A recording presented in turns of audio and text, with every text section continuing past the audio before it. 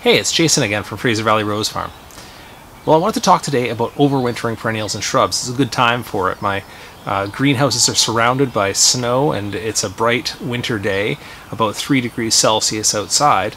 So it's a good time to talk about overwintering perennials and shrubs. But if you're starting a backyard nursery, you might start with the question of why? I mean, why wouldn't you just start seeds, start cuttings, buy in plugs, finish plants early in the season, sell out, and then you don't have to worry about greenhouses, you don't have to worry about watering over the winter, you don't have to worry about the inevitable losses that will happen in overwintering your plants. And I guess my answer to that is that some plants just sell better and command better prices if they're a little bit larger. So it takes a season or two to size them up. Like my roses, for instance, I take the cuttings one year, I overwinter them in the cutting stage, I pot them the next spring. They're usually to a small sellable size in their second season, and if I overwinter them a second time, they're usually a big, beautiful selling size that I can command bigger prices for.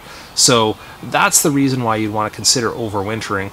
And let's just say you do have that business strategy of getting in and fast and getting out quickly as well. Well, sometimes you won't sell all your plants, and then what do? So at some point or another, if you're running a backyard nursery in a temperate climate, you're going to have to consider the idea of learning how to overwinter plants with some good rate of success so you don't lose too many plants over the winter. Let me show you some of my considerations here. Something I find useful to do is to sort plants into two categories. Those that remain in active growth during the winters and those that go quite dormant. This bed here in my second greenhouse I keep for those plants that go mostly or completely dormant over the winter, and their needs are much different. You should overwinter them much drier. In fact, if you water them at the beginning of the season and they don't heat up too much in the greenhouse, you can probably get away with not watering them again until spring. So that's what you do with the dormant plants. The ones that are more active require more watering and more care over the winter. Now, one thing I wanted to cover at this point here is, why do I keep them in greenhouses? Now, the greenhouse gives me a controlled environment, and it's not for the warmth. It might be the sound a little paradoxical, but I'm not doing it to protect it from the cold. It gets to the same temperature in here as it does outside. I am doing it to protect them from moisture and wind. Now, the moisture would keep them too wet over the winter, and that goes for both dormant and active material. I want to be able to control the level of moisture, and the wind would tend to dry them out. So you have two competing forces there, and what the greenhouse helps me to do is to control both of those so that I can keep them from drying out too much and to keep them from getting too wet. Now, one hazard of the greenhouse is that it does tend to fluctuate in temperature quite a lot. On a sunny day, and it's not too sunny out today, but even on a sunny day like this, I can see a 10-degree Celsius gain in my greenhouse over the course of the day. And on a very sunny day, when it's bright outside and the greenhouse is closed, you might even see up to a 20 or 25-degree swing upwards Celsius in the greenhouse, which you would like to prevent. So on days when it's sunny and you're managing the conditions inside your greenhouse, it's really important that you roll up the sides, open the doors, and let fresh, cold air come into your greenhouse. You're not trying to keep the plants warm.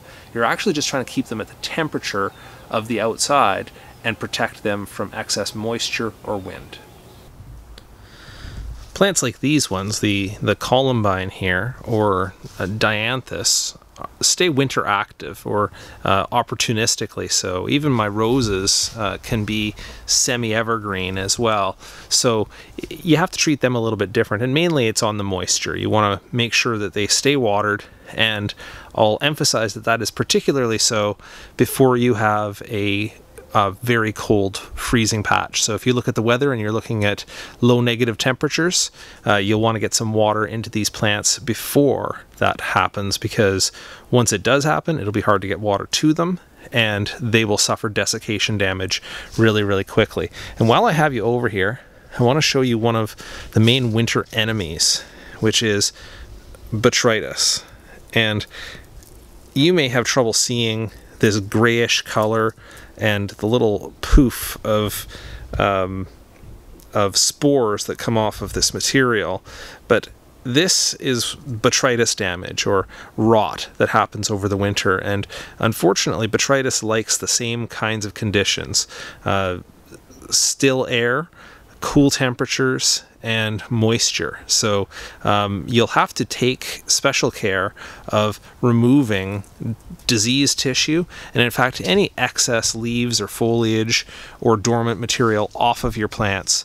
So when you overwinter, you'd be better off overwintering them fairly low, fairly close to the pot, and without too much extra plant material sitting on them that can rot on you over the winter.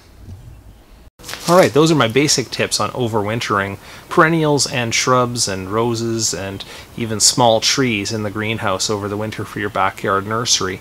If you have any questions on this, please don't hesitate to leave any comments below. And I will end with one final thought, is be realistic in your expectations. If you're a zone 5, without heat, you're probably not going to overwinter plants that are rated to a zone 8 or 9. In my nursery situation, I don't try to go except one zone above the climate zone that my plants are rated for, so I push everything for a zone 8. That's what I grow here, and if I can overwinter a zone 9, I'll try to do that too, just to be a bit adventurous, but I won't go any above that. Alright, thanks so much for watching.